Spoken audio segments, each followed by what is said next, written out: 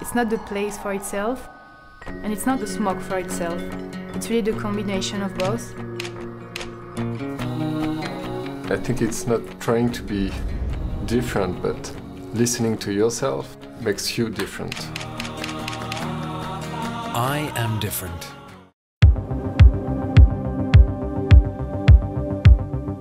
First day of the shoot, and we're starting in the countryside outside the town of Mirabeau, and we did their first smoke color cloud. You know, it's really cool to see how the sunlight shines through it, and we got some cool silhouettes of them actually running through as they shot.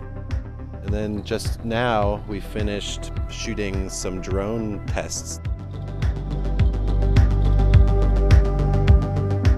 It was technically a little bit difficult, but we have to make a choreography. The drone going inside, we did see nothing, but it was amazing. It was spectacular for us. It was really playful, like the drones make really crazy shapes with the smoke. We tied the smoke bombs differently that we could do on the floor. So also this was part of the thing that made the smoke so special.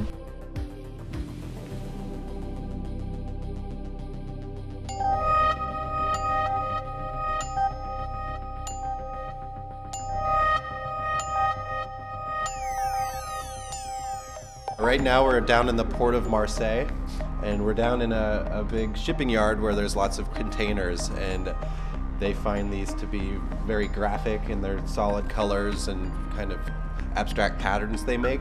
And there's something nice about kind of this desolate urban wasteland that they gravitate to.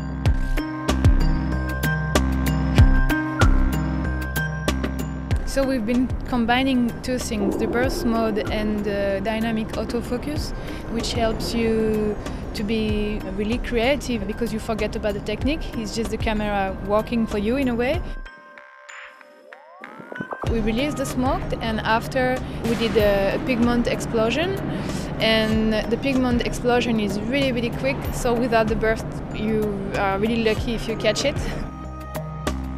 We're not looking for having too much tools, because when we travel, we want to travel light. But what is important is to have the perfect tool.